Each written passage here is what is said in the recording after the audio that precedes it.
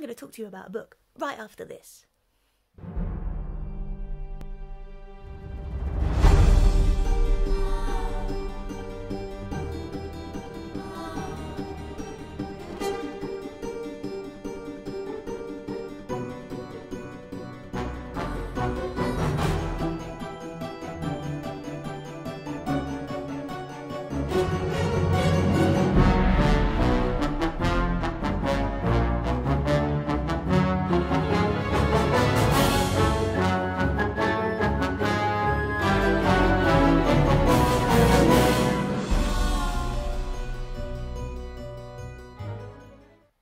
Welcome to the Goblins Storybook. I am your host, Lou, and today I'm going to be talking to you about a book, funnily enough.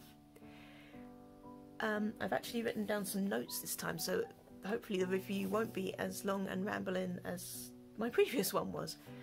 But if you do want to check out a rambling review, Hunger for Death is going to be on one of these sides in one of those card things.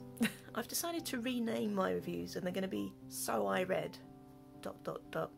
because I found that my reviews aren't really very reviewy. They're just me rambling about books. So it's just going to be like a conversation. So you're my friends, and I'm going to be like, hey, so I just read blah blah blah. So let's get started.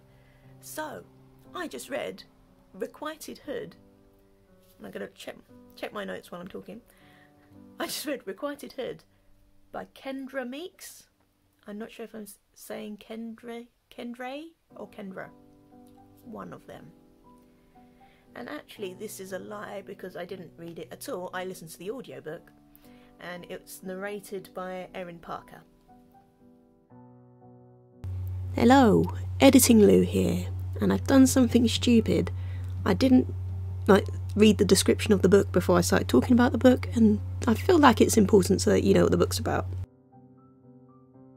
Can your name decide your fate? I was named after Jawalta Forst, and if that means nothing to you, then you don't know the real story of Little Red Riding Hood. It is my birthright to lead the House of Red, my destiny to be the next Grand Matron of all hoods. But, as the namesake of the betrayer, am I also doomed to repeat her crimes? Maybe. I too have fallen in love with a werewolf, and that alone could get us both killed. I don't want to be his enemy, but I also can't imagine living without him. Soon, I'll have to make a choice. My heart or my hood. Or can I rewrite history and become the Jawalta who can have them both? The prequel to the best-selling urban fantasy tale, The Red Hood Chronicles. So Requited Hood is the prequel novella for a series called The Red Hood Chronicles. You should be getting some Little Red Riding Hood vibes from this already. Now I've got to admit it's not my usual genre. This is like urban fantasy, and if you'd asked me a year ago to read or to listen to this book, I would have laughed in your face. I tended to avoid urban fantasy apart from like maybe Dresden Files, because there's a lot of romance in these kind of things that you normally end up with a werewolf falling in love with a witch or a fairy or something, and I just didn't think it was my cup of tea. But then I also realised I'm quite happy to sit down and binge watch True Blood, which is obviously based on these kind of books, so I don't know what my logic was there at all. And also, this last year I've really got into trying like different genres. I'm very much into YA fantasy now, and there's a lot of overlap, I think, between the two. So I thought I'd give this a go. Also, it was free, I think. I got the audiobook from Kobo, so it was either free or really, really cheap, because I do the audiobook subscription on there where you pay an amount and you get a book a month. But I'd done my book for that month and I was like, I need another one. So I started searching down the free and cheap ones, and that's how I ended up with that. So even though it's not my usual genre, I thought I'd give it a go because it was only short. It's like 1 hour and 8 minutes. If it was terrible and I didn't enjoy it, I haven't really lost anything because I was working while I was listening to it, so it's not like I was dedicating a load of time to reading the story. So I figured it was worth a go. So I put it on, and within the first couple of sentences, I was hooked. It was a combination of the writing and a combination of how the narrator narrated, but already I felt connected to the main character of Jerry. I was interested in her world, I was interested in what she was doing, and after that the hour and 8 minutes just flew by. It's very easy to follow, the dialogue is compelling and realistic, the characters all seem really fleshed out even though it's such a short story. But also what I like is it really sets things up for the main series. I get the feeling it was written for people who have read the first book and are looking to find out more about the main character and where she came from. But if, like me, you haven't read any of this stuff and you just wanted to try the freebie before you, try before you buy, then it still makes sense and it's still really interesting.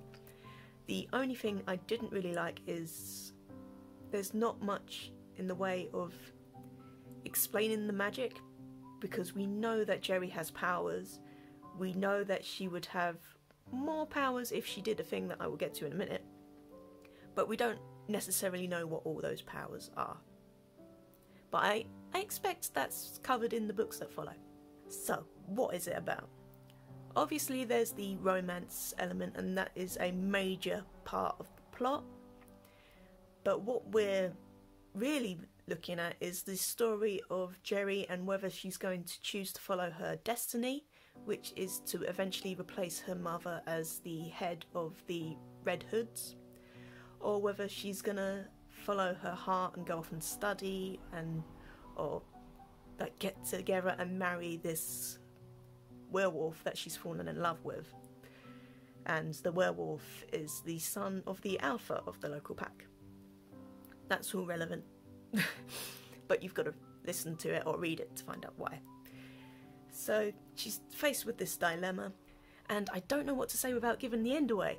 So she's faced with a dilemma, and even in such a short story there's so much betrayal and shock. And I mean, I was sitting there doing my day job and working on a spreadsheet, and every now and then I'd be like, what? No!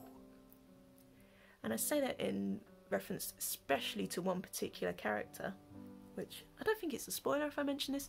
It's Jerry's mother, and I just loved hearing about her.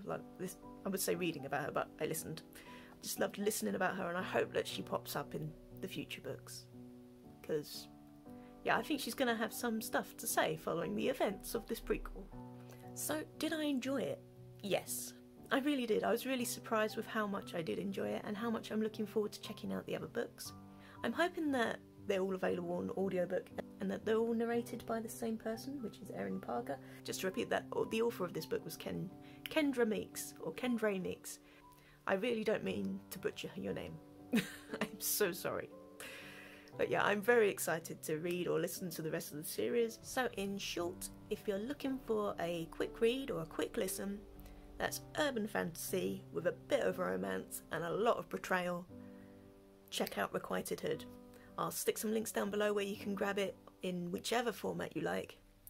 And yeah, if you've read it, leave a comment down below, let me know what you think. Oh, and if you've read any books recently that are outside of your normal genre, let me know down below. Always excited for that. See you next time!